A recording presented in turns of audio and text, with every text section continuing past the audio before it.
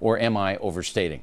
Joining us now from Los Angeles, radio talk show host and Fox News contributor Tammy Bruce. Now, as the former LA president for NOW, National Organization for Women, you certainly know this world. Sure do. And I am, Sean Hannity and I are doing an investigation on this, and we should have it for everybody on Monday on The Factor. Great. But I am seeing danger for this nation because of all of this dishonesty being fed out of this far-left swamp into the mainstream media. Am I overstating it?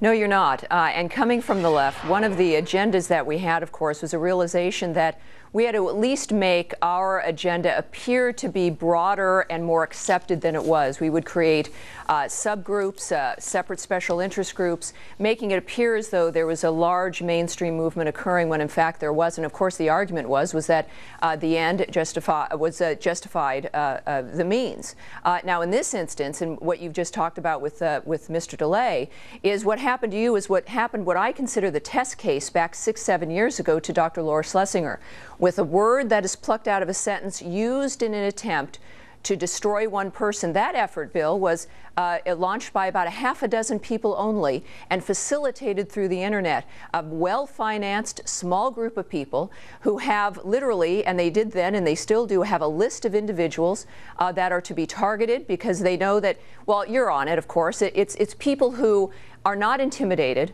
who will not be silenced of their own accord, and so they must be destroyed. We saw it start with Coulter a few months ago, and it's moved to Imus, and of course they will move down their list because we're moving into this election. Okay, now the Laura Schlesinger thing you're talking about is she had a television show.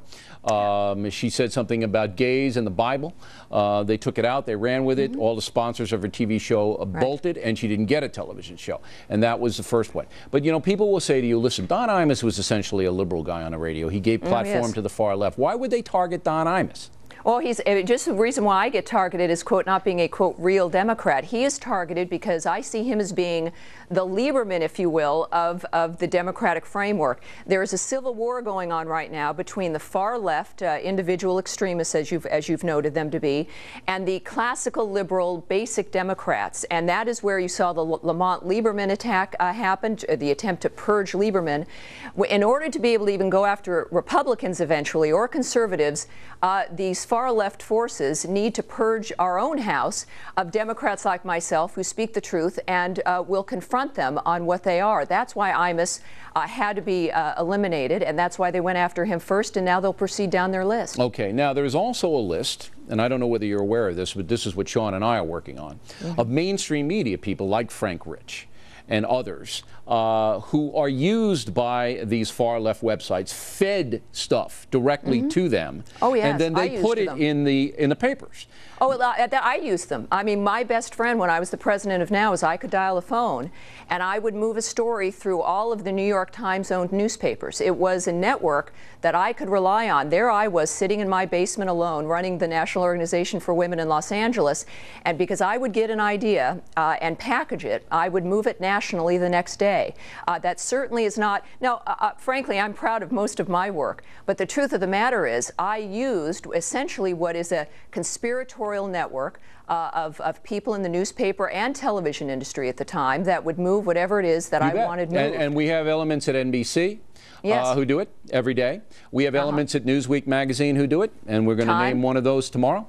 We have the New York Times, but you're telling me that you actually had people that you could feed stories to that they would print verbatim, wouldn't check them, you could just feed what you wanted to them and pop it right out there. It was mostly theory, it was attitude, it was the idea itself, and we'd move it through the New York Times, then of course it would move to the Boston Globe. Oh, absolutely. On the wire and out to all of their stations. Now you have Rosie O'Donnell. The wires were particularly important. Right. Absolutely. Right. And now you have Rosie O'Donnell, who is now doing this in the entertainment realm. They contact her. They feed her this crap.